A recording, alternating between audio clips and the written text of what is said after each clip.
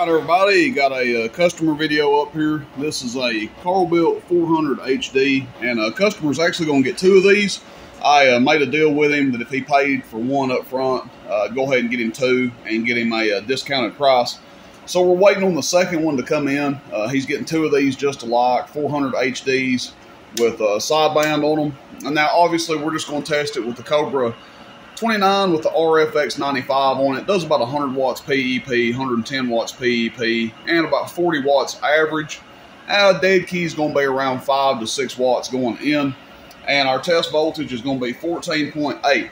Now, as far as pre-ordering amps and stuff, I have people hit me up all the time. They say, well, let me know when you get this in, or could you shoot me a text when you get this in? I just simply can't keep up with all of it, so my advice, guys, is if you're wanting something and you don't mind waiting for it a little while, you know, a couple, 2-4 weeks, just go ahead and pay for it up front and order it. Otherwise, I can't guarantee that you're going to get a text back. A lot of times when people tell me to text them, when I do text them, they never do respond again. So the only way really to guarantee that you'll get something when it comes in is to go ahead and prepay for it like this gentleman did. And a lot of people do that. Some people don't like that, but you know, that's just the nature of it. That's the best way to do it. So, sideband delay works. Keying it up there. That's lit off.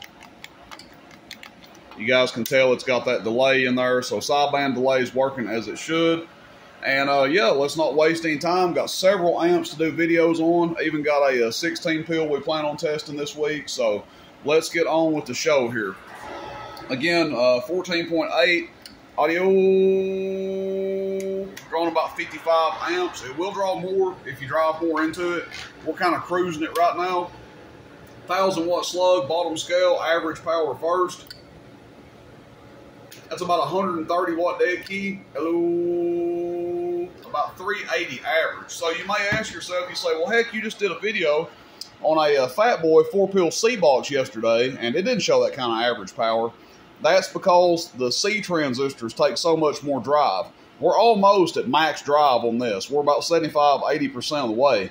On that 2879C amp, we were only driving it with about half the recommended drive. So that's why, you know, if you're running radios like this, Striker 955, Striker 655, you know, the standard 2879s may be your better bet to get the most power out. Now, as far as toughness and longevity, you know, the C-Box is going to give you a lot more headroom, but it's all in what you're looking for. But that's why, you know, with the same amount of drive, 100 watts PEP going in, 40 watts average, one of these will do more.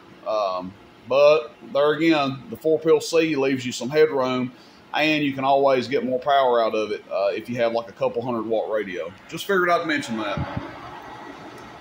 Okay, PEP. Audio 1, 2, 3. PEP. Audio 1, 2, 3. It's pretty hot 4-pill too. Audio 1, 2, 3. Audio 900 watts or so PEP there. So doing just under 400 average and 900 PEP. And to be honest, this is how I would run it. I mean, it will take more drive, but why would you even want to put more into it? Audio, check audio.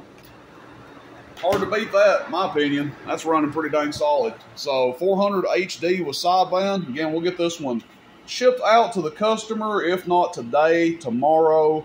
Got a lot more videos to get done. I appreciate everybody's patience there. Nobody's been beating me down about shipping or videoing. So appreciate everybody's patience with me. We will get your stuff shipped out. Just a lot of orders coming in here this week. So thanks again, everybody. Rooster in Tennessee. Questions, comments, shoot me a text. 423-299-3535. Always check out the website, please, roostercb.com for most things radio related aside from these things. Just contact me directly on these. Everybody have a good one out there. Rooster in Tennessee. See you, bye.